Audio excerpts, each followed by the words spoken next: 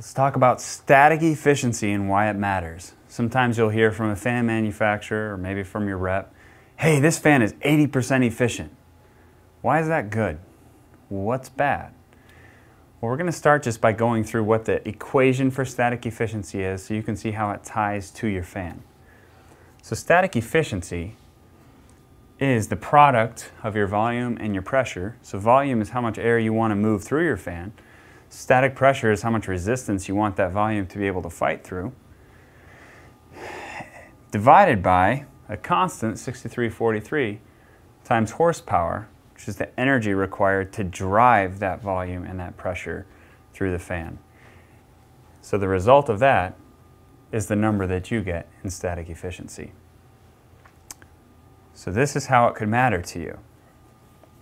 Let's say someone said, I can do that at 80% static efficiency. And let's use 20,000 CFM as an example. You want to move 20,000 CFM.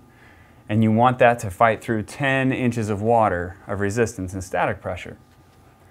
And so if you can do that at 80% static efficiency, then if we substituted 0.8 for this, we put 20,000 in for that, we put 10 in for that, the horsepower requirement to do that would be 39.4 horsepower. So you can move 20,000 CFM at 10 inches with only a 40 horsepower motor. But let's say the technology wasn't that great, and you could only get 50% static efficiency. So put a 0.5 here and leave that at 20,000 and leave that at 10, and the resultant horsepower requirement is 63 horsepower, which would need a 75 horsepower motor to drive it. So hopefully that explains a little bit the importance of static efficiency.